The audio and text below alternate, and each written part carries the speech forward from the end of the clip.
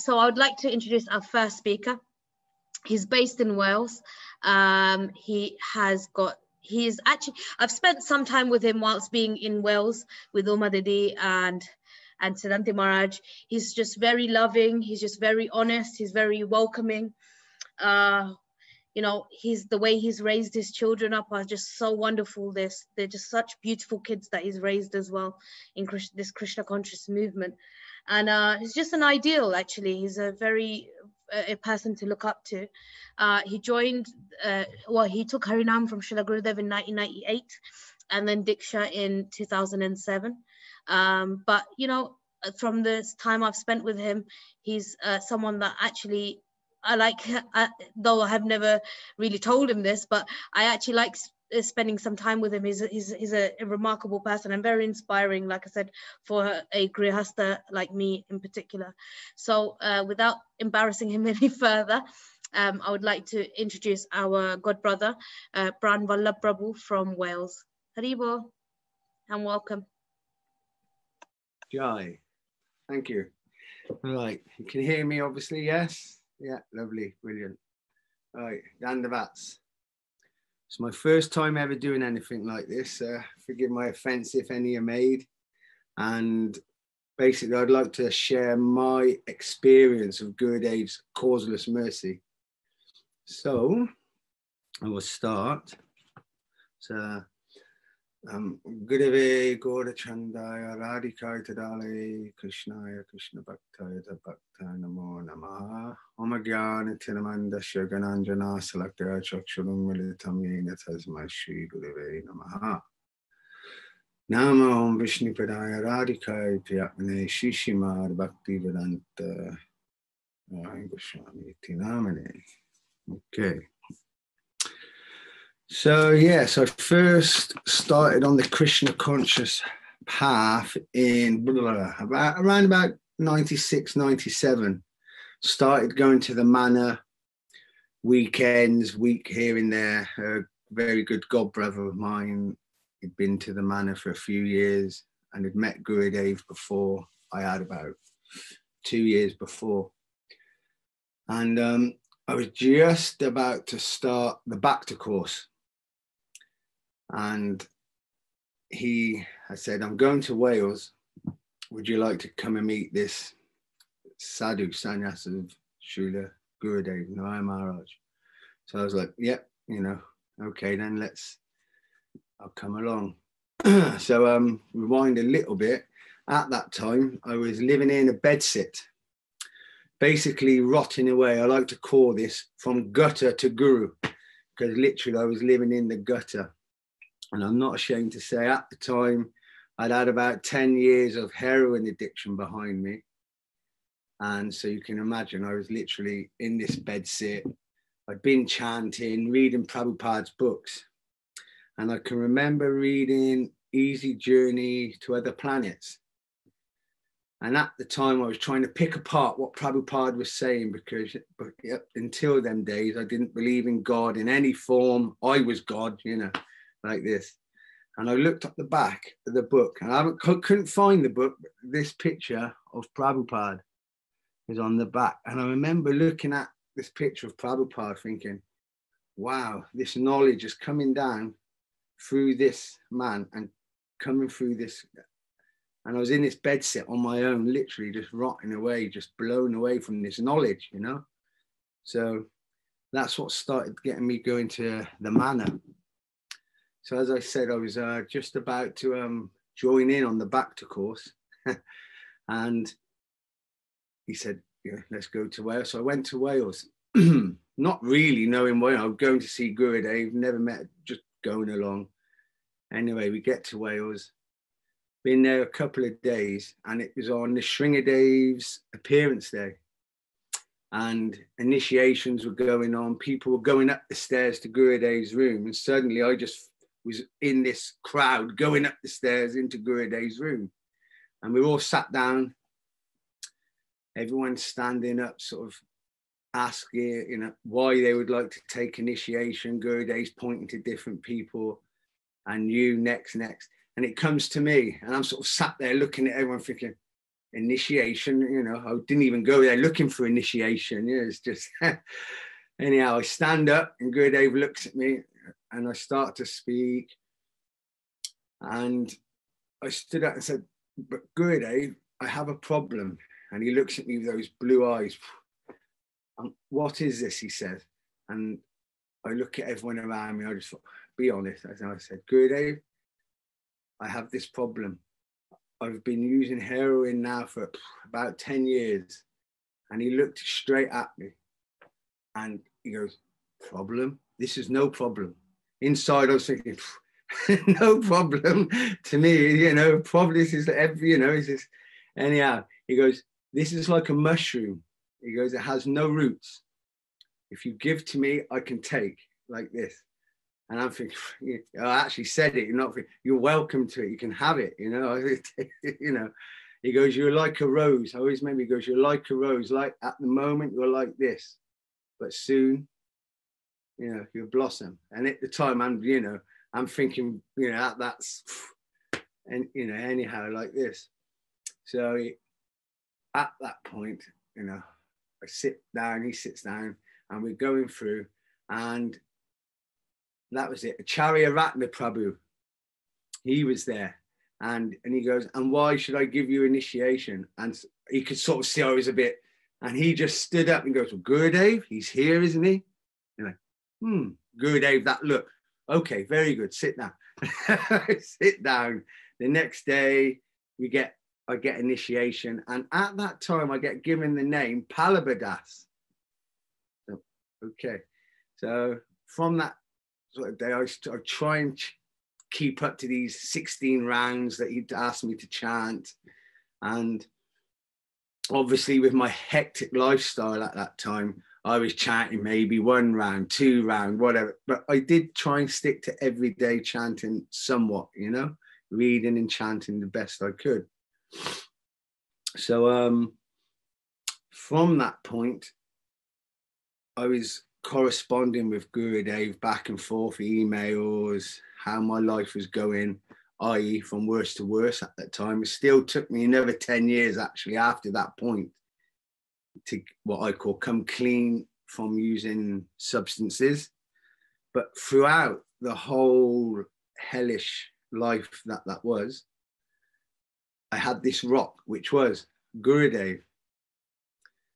And I always used to think, why me? Why did Gurudeva give initiation to me at that time? Because, you know, a lot of people were chanting this amount of rounds, this amount. And there's even people in that room who even said, no, come back when you're doing this, this, and this. And it wasn't until a few years later that afterwards it came to me, why me? But obviously it's Gurudeva's causeless mercy, you know, when, boom, what could I do? You know, look what I was doing before. That's what on my own back, what was getting me to. So yeah, it's that causeless mercy. It knows no bounds, you know, even for it to affect a solid heart of my own, you know. And obviously, as you were saying, raise 3 children, you know, and that's crazy enough. All boys running around. But anyhow, it's lovely.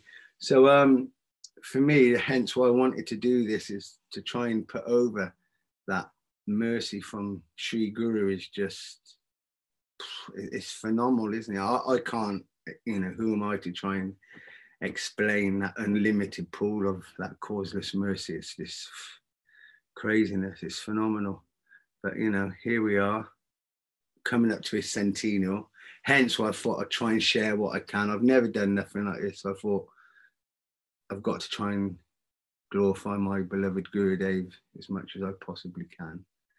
I was just saying, so that was it. Yeah, as physical meetings with Gurudeva, I never really had many. I was always the person sat at the back of the class, you know, like head down, just, you know, listening. But after he left our physical presence, it was after, for me, that's when I sort of got more in touch with Gurudeva then, i.e. through his books, lectures, videos. So for me personally, it's since Gurudev has actually left, I've got to get closer to him.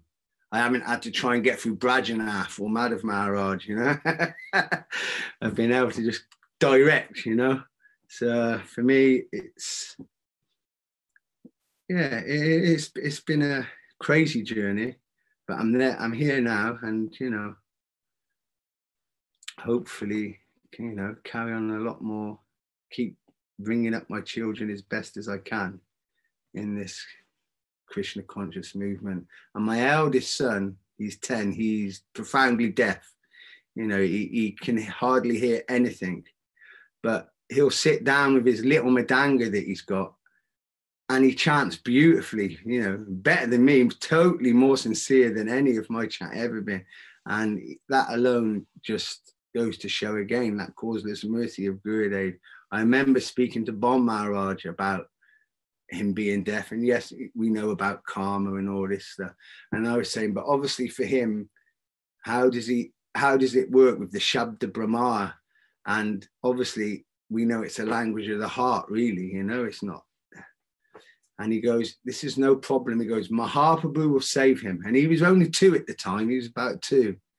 And here he is now chanting, pictures on the wall and all sorts. Even that alone goes to show, again, that causeless mercy. It will just knock everything out the way and just go straight to that source of where it needs to get to. So, yeah, so basically Gurudev saved my life. That's the only thing I can say. And I will and am totally indebted for that, because before, you know, I was just rotting in this bedsit, and here I am now in Wales, beautiful family, you know, Gurudev's just taking care of everything, you know, it's phenomenal. And one verse I'd like to share, which for me, it totally imbues everything, Gurudev and what we owe him, is the Sri Guru Vandana of the Namastraistam Manamapi Sachiputram Atrasarupam Rupam Tajagajamuri Parim Matorim Goshtavatin Radha Kundam Girivama Ho Radhikamada Vasham Prapto Yasha Pratita Kripaya Sri Guru Tamnato Shmi. And the English translation, obviously the first words are, I am fully indebted to Gurudev, because he's brought us to Rupa Goswami, Sanat Goswami, Radhakund, Giriraj Go, all these things Gurudev's given us, also Srila Prabhupada and all other in the line. And it's phenomenal, you know, what he's given us. You know, like I say, I can't glorify from where I'm at, but I try, you know, here I am today trying. So that's basically what I've got to say, and that's my sort of experience with Gurudev. So yeah, Dandavats, Hare Krishna. Vallabha Prabhu, what you've said, in essence, everything that you've said, you know, I was just thinking about myself when I met Srila Gurudev, and I've always thought to myself, you know, why me? You could have picked anyone in this world. Why did you pick me? And I've always kept that with me. But there's one thing that you said right at the start, which was that, you know, when you stood up and when you met Srila Gurudev, and you know, everyone was answering why they wanted to take Diksha, and then you said that you had a problem. And Gurudev used to emphasize this thing about being honest, this honesty. And actually, without this honesty of realizing who I am and what I am, then Sri Guru can't do anything. Even though Srila Gurudev knows everything. But until we're honest and actually become a glass, then Srila Gurudev can find them anathas that we can't, like, it's like taking a thorn out of your foot. You have to use another thorn. So sometimes, you know, Gurudev is sometimes so deep within ourselves that we can't even see it. But, you know, Sri Guru sees that thorn, and we have to be honest with ourselves. And I genuinely think that your honesty was another reason for why Srila Gurudev gave you everything. And you can see that in the way you speak and the way you appreciate Srila Gurudev and the way you are now as a disciple. You can see that within you. And I've seen it personally from you, of how dedicated you are towards Srila Gurudev. And I just, you know, you took me back and made me realize so much things. So I really, really appreciate it. And I'm sure if Yashodananda Prabhu wants to add something to that, but thank you so much. Whatever you've said is just unreplaceable and magical. Thank you. Thank you. It's anything for Gurudev and his disciples, you know. Yeah. Haribol, Pran Vallabha. Haribol. But you really touched me, man. It's not easy to make me cry. Actually, it's easier than you think, actually. But the tear ducts were starting to come. In fact, you reminded me the other day I was reading a beautiful parable out of the book of Matthew about Jesus' teaching. And it talked about, it's the parable of the wheat. And the farmers went to Jesus and they said, Jesus, if we cut the wheat now, we'll cut the weeds. Oh, sorry, if we cut the weeds now, we'll cut the wheat at the same time. So Jesus said, don't cut it now, wait till the harvest. And then the wheat will be long and luscious. And then you cut the weeds then, and then you'll get the wheat and the weeds will go.